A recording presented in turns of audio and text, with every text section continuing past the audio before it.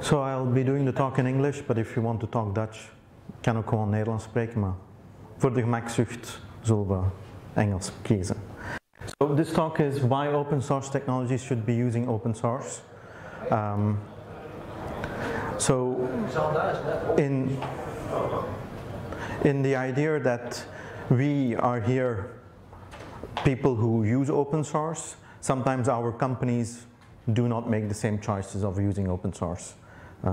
I was lucky enough to actually migrate one organization, and then after that I had more examples. So I'll be going through some of the pains and knowledge I gained through that experience. So who am I? I'm from Belgium.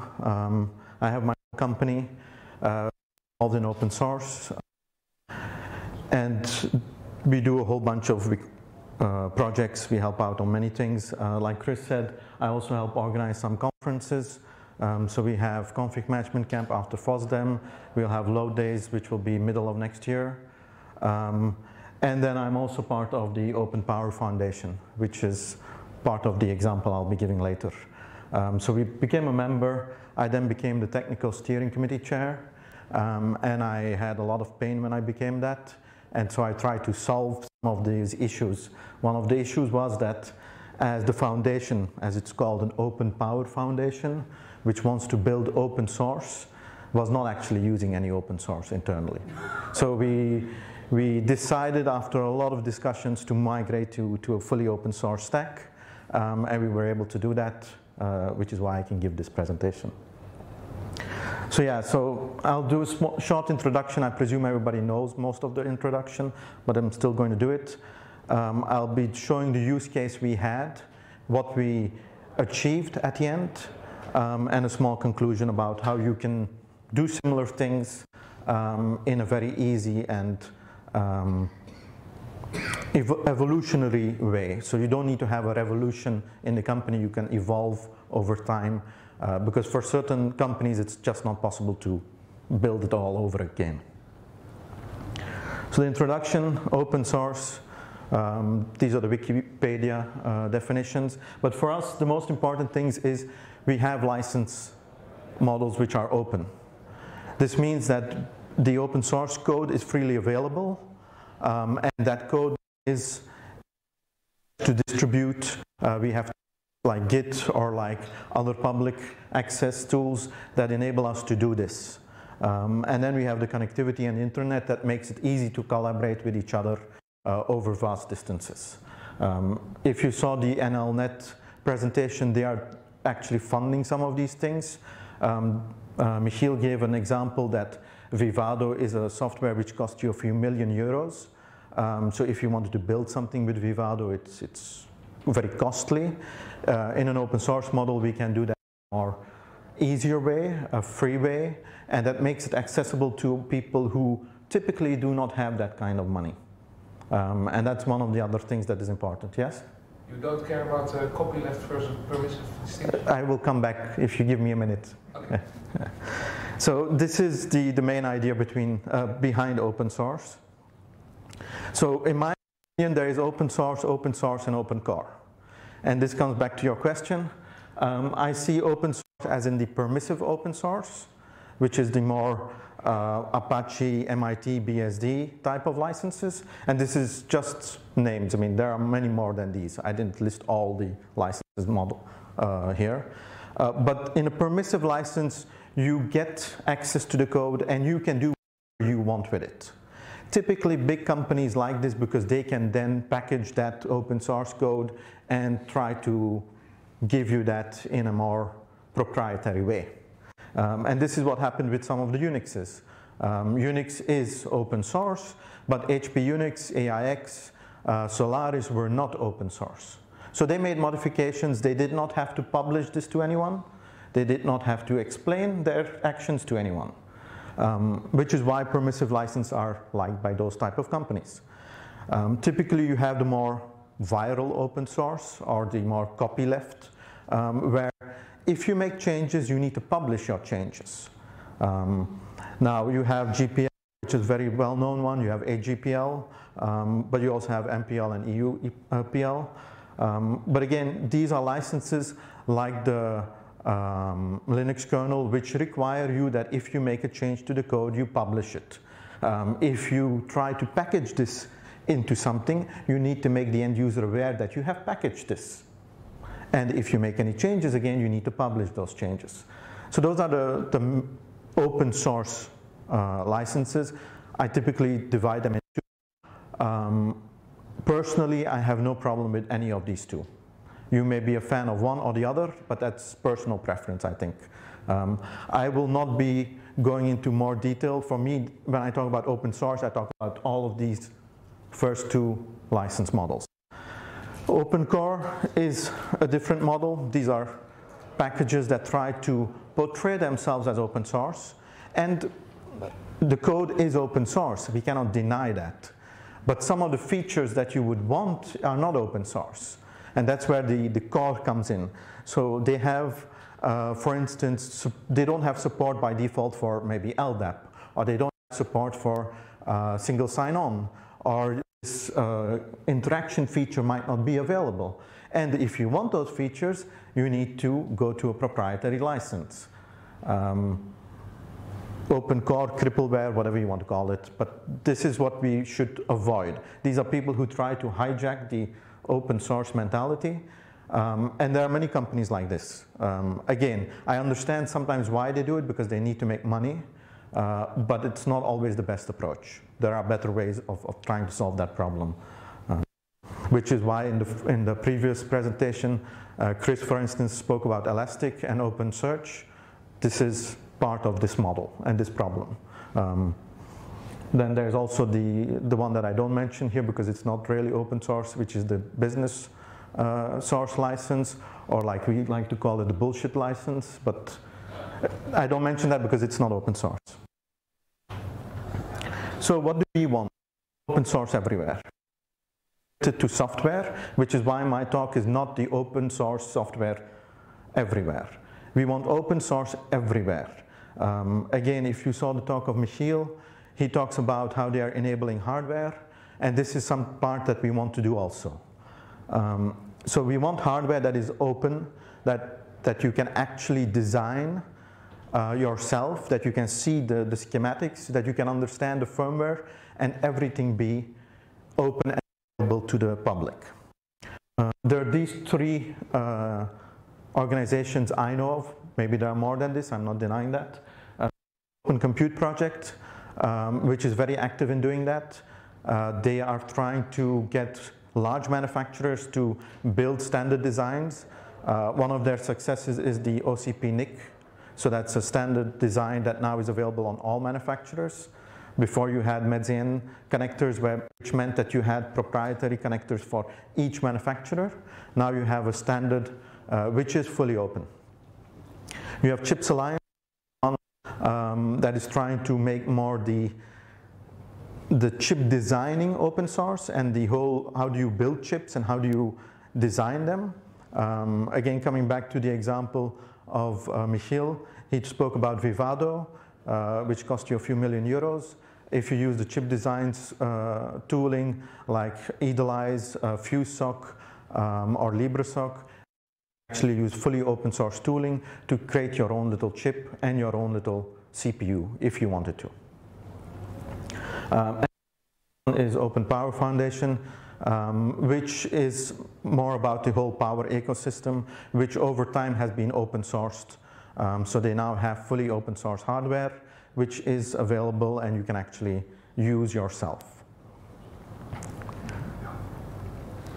So the problem is, I mean, most of us will know Linux and the kernel. It was using BitKeeper, which was a proprietary software for doing version control. They had a free license till one day they decided to revoke that. And at that point, Linus Torvald wrote Git. And today most of us use Git. Git is fully open source. We can use this, we can use the whole variety of tooling around that. The whole kernel today uses this tooling to communicate and to advance their the Linux kernel. The other problem is GitHub as the open source Git tool. Now, if you think that GitHub is a good solution for you to host your code on, then you have a problem. The example here is YouTube download, which got banned from GitHub because of a DMCA violation, if I remember well. I think about a month later, GitHub apologized and said that there was a mistake. But basically, they have denied projects, they have denied people access. This is not the way we should be working in open source. So I can understand that people first look at GitHub, and maybe your project should be available on GitHub. And I'm not denying that part of it, because people are stupid and people click GitHub and they think GitHub is the only Git in the world. And we should make it available for them, but we should make them also aware that this is just a mirror, or this is just for publicity. Please come to our Git repository where you have full access and full availability. And then, which disturbs me personally a lot, is people who use Slack and who think that Slack is an open source messaging tool. And then you have a specific foundation, another one, with a to-do grouping, which is about open source ecosystem. And you want to see what happens there, you need to join their Slack channel, which doesn't make sense. I mean, if you're going to talk about open source, please do not use these type of tools. They are good for other people, but not for us, mate. Teams is another example. OAuth is another example. And then you have people who like to use like Excel or Google Docs. And I'm giving these examples because these will come back later. We have using FrameMaker to do documentation. Now, if you want to do documentation with an open source community, you do not use a proprietary tool. This is not going to advance you. People need to buy it. They are not going to be interested in buying it or contributing to you. If you have platforms like Blackboard, this is not going to help you for education or for anything else. Also, it looks very bad that you're using proprietary tools and trying to sell an open source message. And by the way, this is what part of the Linux Foundation was also doing. Sorry? Yeah. As far as my knowledge goes, they are migrating to a platform which is similar what we did in the Open Power Foundation, because the Open Power Foundation is under the Linux Foundation, so they are trying to copy our model. But as far as I know, it hasn't been implemented, or it might be implemented. I'm not up to date on that. Yes, Marcel? How do you look at feature comparison? So I can imagine that there is an open source tool that is not mature at this point in time, and there is a proprietary tool that is mature for a given situation. So that's a better choice when you look at the problem you need to solve in your specific case. How do you look at it? I see it as an option that you use a proprietary tool now, you start working on the open source tool. We as developers, as operation people, can contribute, can help out these tools to become mature and then replace them. Which is why you will see in my solution I talk about components and little parts of software that we use, so that if you need to have a more proprietary tool, or maybe you didn't know the open source tool existed, you can over time migrate. So yeah, we need to use open source. We cannot be just evangelizing open source and then using proprietary tools behind it. I like the fact that when you go to Linux conferences, people boot up Windows machines or Macs. Okay. Yeah, but they booted on an Intel processor. So where do you draw the line? We draw the line at what we can do now. If we can already run 100% open source software, then we should be doing that. We should be going to the next step in producing open source hardware. And we want to do that. And we should be working towards that. I'm not saying this is the perfect solution. I'm not saying there is a perfect solution. I'm just saying that if we can already do those parts, why not do them now already? Why wait till the full stack is there? I understand that we need to build the full stack. It isn't there today. But we need to start working towards that. So yeah, the case that I will be talking about is the Foundation. It's about 300 members. They have different working groups. Each working group is divided into private, which are for specific members. Then all the members can go to member working groups. And then there was a provision to have public working groups, but till I came, they never existed, which is why they never actually had the problem till we started instantiating these public working groups. So new leadership in 2019, they wanted to be more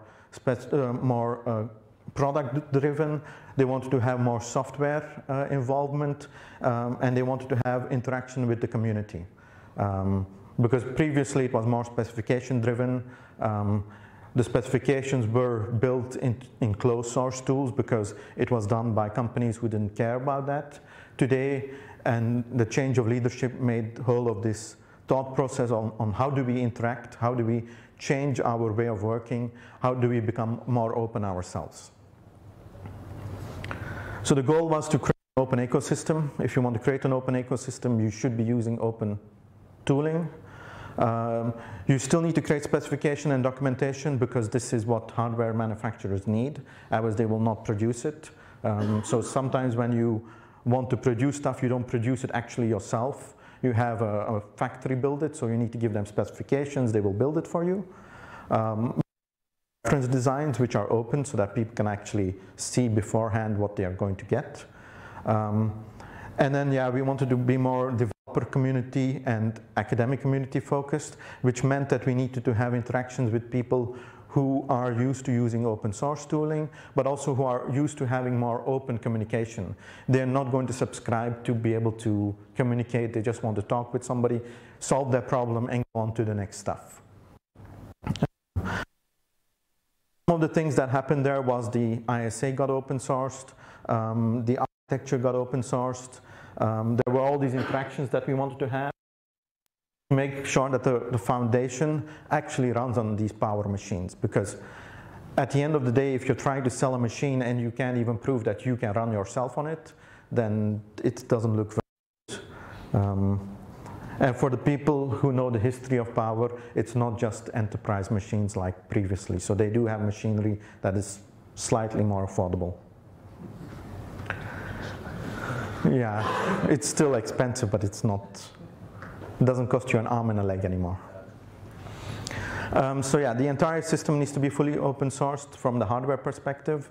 The firmware got open sourced in 2014.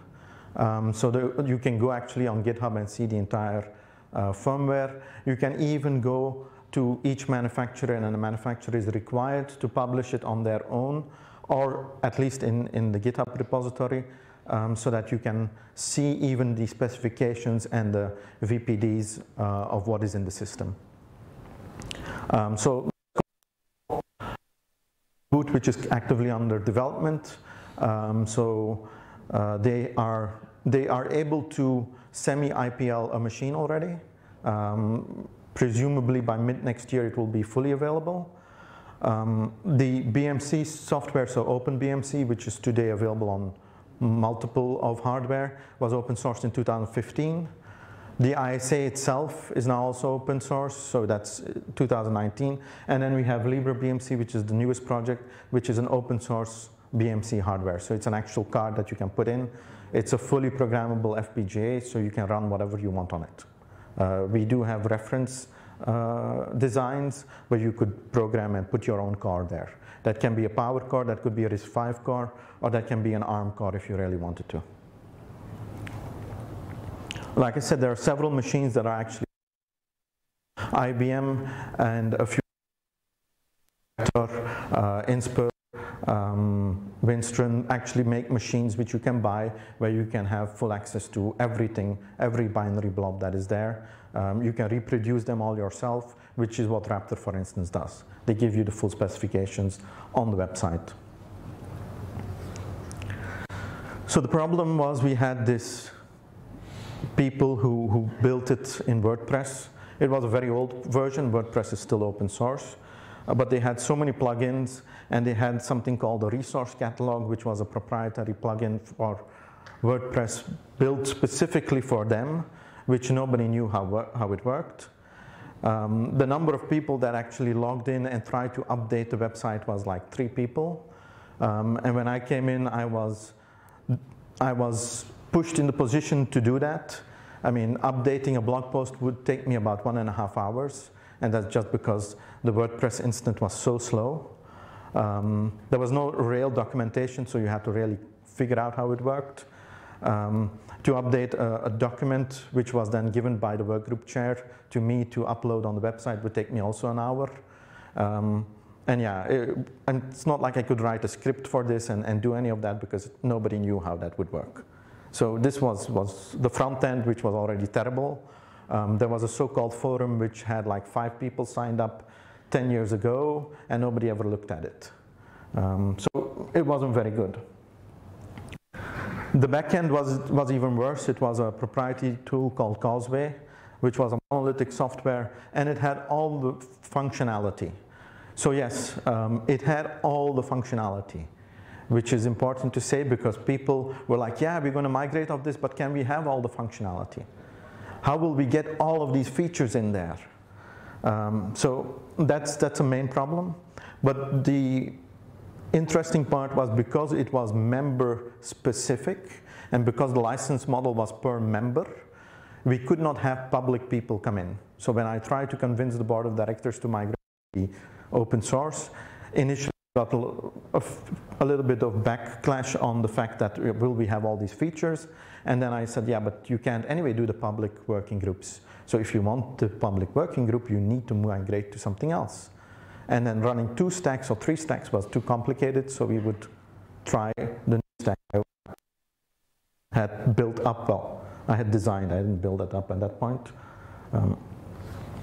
So yeah, why did we need this new system? We wanted a much better system from a technical point of view. We wanted the users to be able to interact on an easier way, so have a better design, and it available to members and non-members, like I said. We wanted to introduce automation. So I don't want to get a zip file from my workgroup chair and upload that into WordPress. I mean, we did that maybe 20 years or 30 years ago. That's not very relevant today. I wanted to embrace more of the DevOps mentality, as in break down the silos between the working groups. So we have a lot of working groups, but they never used to communicate with each other, mostly because it was just too difficult in the tooling to do that. So you would have mailing lists and you would have messages or mailing list crossing, and it was very complex in place of just having cooperation between all of them. And I wanted to give the workgroup chairs also more access and power to upload those documents. I mean, if they need a document uploaded, the only thing they need to do is upload, well, generate it. It goes into the automated pipeline. It needs my approval because I'm the TSC chair. It needs board of director approval, so we can do that in a Git flow, and we can automate that process and get it on the website there directly. I don't need to worry about zip files or anything else. That should all be automated so that people can have time to do actual work and not be worried about all these administrative functions. So yeah, I wanted to use the whole CI/CD pipeline concept and get that into the foundation. But I wanted to also go to a more modular system so that in case one functionality would not be available, I could actually swap that out and get a newer tool. I would also be able to change, and you will see later that on several occasions I've already changed of tooling because better tools were available or better tools were I was made aware of, so it would be good to change. I wanted to run on Power so that we can actually prove that this technology is not just something that can be built, but that we can run a production load on. Like I said, we wanted to have components, and I didn't want to reinvent the wheel. So I was going to use open source projects. I wanted to use them. I want to contribute back to them. I want to get other people involved in that because in that way I have it much easier than trying to build something from scratch myself, which would, 1, take me too long, 2, would be too specific to my use case, and I would, with a few minor changes, be able to reuse many of the open source projects already available. I wanted to run open source software on open source hardware. which didn't mean investing in hardware ourselves. We were already running a data center and doing that, so we added that on it. We wanted to have data and privacy safe systems so that people actually know what data they are putting. Their privacy is being respected. And we wanted to have interactions with other systems. And with other systems, I mean like if tomorrow we see that there's an interest of a specific project, we can link with that project. We can have the developer from that project easily communicate within the foundation without them having to go through a whole membership or with any other type of platform. They can reuse their existing platform and basically create connections within our foundation. And yeah, we wanted to be available where the developers are. So we don't want to pull developers into this. We want to go to their locations and actually find them online and connect with them. It makes it easier than us trying to, again, convince people to come to our platform. So I came up with this elaborate scheme, which is very impressive as a schema. But the main point is basically we had all of these components which would talk to each other, and we would have components that would talk to external systems like GitLab, like GitHub, like Slack, because there are still a lot of people who like Slack, but also with IRC, so we are on Libera Chat. And so with all of this, we were able to build a platform that people could use very easily, and that people could use very easily. Yes? Is there a reason why you chose to select IRC and not something more modern like Rocket Chat or I forgot the name? Well, I'll come back to that in a minute, if you give me a minute. Because you will see here, for instance, OPF Chat. OPF Chat is the Open Power Foundation chat system, which used to run Mattermost. Well, at present is still running Mattermost. Mattermost linked to Slack and Libera. That we are swapping out and migrating to Matrix.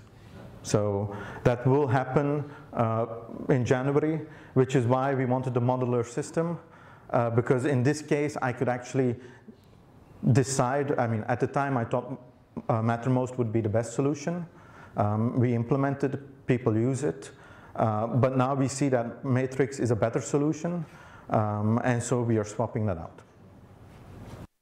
So yeah, I will maybe go to this one, which is a bit easier. So we have what we call the passport, which is basically when a member gets access, he gets an Open LDAP account, and then we use Autelia to do single sign-on, which means that he can go to the website, click login, he logs in with his credentials, and he gets access to all the systems that he should get access. But because all of these systems are individual, any other non-member can also get access to them. Front-end website, we use something very simple, Hugo. So a static website builder. It's in Git. It does require some of the marketing people to understand Git, and I know some of them have been very angry at me about that, but I'm still surviving for now. So I didn't like that a lot. We actually have a tool now that they can prepare their blog post and get it into Git, and they don't need to use a command line, so they are slightly more happy. We had the idea on replicating the CNCF landscape, so I presume you know this huge website with a landscape in there, and the Linux Foundation has open sourced that on GitHub. If you ever try to reproduce that and you succeed completely, please let me know. We tried doing that and we failed horribly, which is why I built something in Hugo to do exactly the same thing. But yeah, we failed there, so again, that is Hugo now for it. So we have 4 landscapes where you can actually see what works on Power and how it works. The member portal, again, a static website, nothing complicated. It's basically once you click on the front-end website, you go to the member portal, and then you get access to all your things. The minute meetings, which is the nice one for me, means that a workgroup chair takes the minute meetings. That's in an online tool where everybody in the meeting can contribute. Once the workgroup chair has finalized that, he adds that into Git. The Git repository executes a pipeline which will update the Hugo website with the minute meetings, and will send out an email to all the members of that work group. So that's also automated. The only thing they need to do is put that file in. We had, again, work group chairs that are not that technical in a software perspective. These are people who did, for instance, a lot of hardware development, but never actually did any software. So we have, again, a more graphical experience for them. So they can basically go to the node system, go to Gitty, and inject that, and the pipeline is automated. So for them, it's also fairly easy. Yeah, mail and Dovecot because we don't want to use public cloud. That's simple and old technology. Yes. I just have to ask, why SendMail? Yeah. I was an admin for 2 years and I felt my use. So that's my mistake. I love SendMail. So I use it everywhere where I can. Okay, but that's personal choice. You could use Postfix also. It's what I know, it's what I have used for decades, and I like it. So.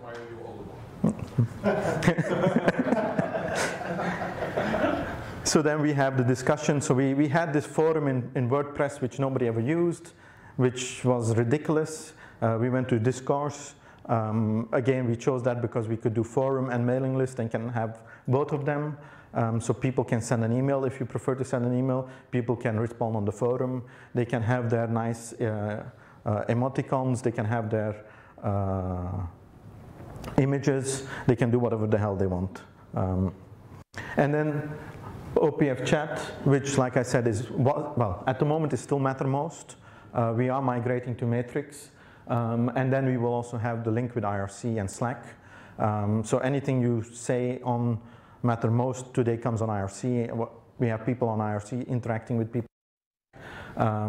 Because a lot of the IBMers who are part of the foundation are on Slack. They are required by company policy to be on Slack, so they know Slack.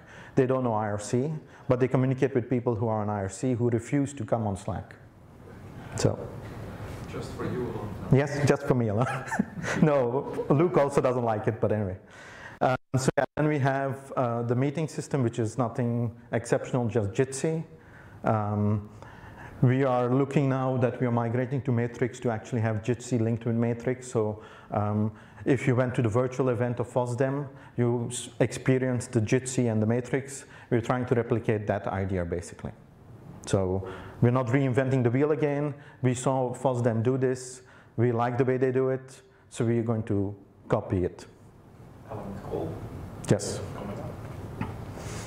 And then we have Kanban, which we use Wakan, which is for the project management, so you can see where everything is. Given that we have people from all continents, it's easier for them to interact with. If tasks move, it sends an email automatically. It does all the follow-up. So that's very simple. For files, we use Nextcloud. So we have the Nextcloud instance where people can just put files in there. This can be the recording of the meeting. This could be presentations that they do, or any other documents that need to be publicly available or even privately available. It's all linked with LDAP, so if you are a member of the working group, you automatically get access. That's important for the private and the members one. For the public, it's just you go to the website and you click and you see all the files. Then we have Git. So we have Gitty running in the backend. We do have mirrors to GitHub, and you'll see the double arrow because we actually do back and forth syncing with GitHub. And we do keep a copy on GitLab, so if people prefer GitLab and want to find us on GitLab, they can find us there. It does all point back to the Gitty, so you need to, at the end, if you really want to do a lot of work, you're better off getting connection on Gitty.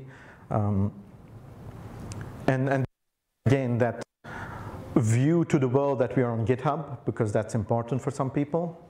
But keeps all our data internal. So if tomorrow GitHub decides to, well, if Microsoft decides to kill GitHub, we still have all the data available, and we don't need to rely on people's laptop for a copy of that. Similar GitLab, so we actually have our own data available. I mentioned FrameMaker. So a lot of the documents were made in FrameMaker. After a long discussion, we finally standardized on LaTeX. So all documents are now made in LaTeX, which means that for the academic world, it's very easy. For more of the scientific world, it was also very easy. For some of the hardware designers, it was a shift. It took them a while to shift. I mean, I can't blame them. Some of their documents are like 5,000 pages, so we need to be aware that this is a whole process. But for some of them, LaTeX is too complicated. So what we did is, there's a tool called Overleaf, which is a web front end to LaTeX. And that we use for those people who are not very acquainted with this tool, so they can actually type and it generates LaTeX and then pushes it in the Git repository. And in this way, people who are non-technical can also contribute to these things. And then, like you heard this morning already, Mastodon is becoming very popular. So we are starting our own one. This will be linked with LDAP, so if you're a member, you automatically get an account. But it also means that we can federate messages, we can interact with other people, and whole the activity pub is basically available to us. Then I mentioned note-taking. So note-taking is done in HedgeDoc, which is a collaborative markdown tool, which means that if I am in my note, I can actually just copy-paste the link to you, and you can join in and type and help out taking notes. But this is not just for notes, you could do that for any type of markdown. We then have request tracker because we have a whole bunch of requests that come in, or people who need to have information. So all the contact forms on the website go through request tracker, and then they get processed from there. For the CI/CD pipeline, we have 3 pipelines for the moment. We have the Woodpecker, which is for most of the document processing. We have Jenkins because of the hardware testing. So some of the code that needs to run on hardware was just built with Jenkins, so we kept that. No need to reinvent anything here. And we have Concur for some of the more advanced software stacks because it needs to be able to communicate with different parts and different areas. We then have our own registration system, Pretix or Pre-Reg now, and that's for registration of events, for registration of any other type of things. We have our own CFP tool, so Pre-Talks, and we have Helfer tool, which is more for the volunteer/project management. So if we have, let's say, a student who wants to volunteer help out on something, we can use Helfer tool as a project manager to manage that person. So yeah, those are all the toolings. Now, you should build your own stack. Now, this is run. Should you build it yourself or should you just run it or get it run by someone? That's a choice you need to make. Not all of the SaaSes in the world are evil, but you need to make your choices wisely. And it is always a choice that you need to make. So there is no perfect solution here. But you need to know what you choose. The most important thing is your data is your data. You need to be able to get access to your data. Many of the SaaS providers lure you in, and once they have your data, it becomes data back out of there. By using open source tooling, we have our data. We can back this up, we can do whatever we want with it. We can even transform that data to a new platform. So for Mattermost, we will extract the data and put it into Matrix. So we have all the history there. We could not do that if we were doing Slack or anything else. So we can do these things. You can run real multi or hybrid cloud setups because you don't need to choose one provider. You can choose multiple providers. And what are we trying to achieve with this? We are also trying to achieve that more providers. So within the foundation, I started this project, but we have other companies who are helping out on this. The idea is that you would always be able to run this yourself. So if you don't like the provider anymore, you can put it on your home server, or you could choose another provider. And that's why the user needs to maintain data ownership. And that is very important. But at the same time, security also needs to be maintained. So some of the things might not always be as open as in publicly available, but should be available to you as a customer. So, and that was my presentation. Yes? Do you run on power? Yes. Everything? Everything except Jitsi. We are still in the process of porting Jitsi to power. With the exception of that one function, yes, everything I mentioned. So all of the two-part component slide, everything with the exception of Jitsi runs on power. And we are in the process of... And you have multiple providers that provide you power platform? We run our own power data centers. So we have 2 data centers, and we have 12, yeah, so 6 and 6, so 12 power nodes where we run everything. We can do the firmware updates ourselves, which we have done. And for instance, for FreeBSD, there's a bug in the upstream IBM firmware. We actually fixed that. Well, FreeBSD fixed that. We tested that. We were able to flash the firmware. We were able to do everything with that. So yes, we do that, which is why we're looking for providers that also have the ability to do this. So yeah, we can talk maybe afterwards more. Yes, Marcel? How do you look at the balance between doing everything yourself and buying stuff off the shelf? Because this will require a lot of maintenance, effort, etc., to keep it running. So in my case, I'm used to doing this. One, because we have infrastructure as code, but we also now do the application configuration in our code. So with the exception of the actual data, everything else is fairly easy. So migrating from this course from a version is basically just changing the tested version in our production environment. So of most of these components, we have the playbooks, and because we use Ansible, we have the playbooks that automate all the updates.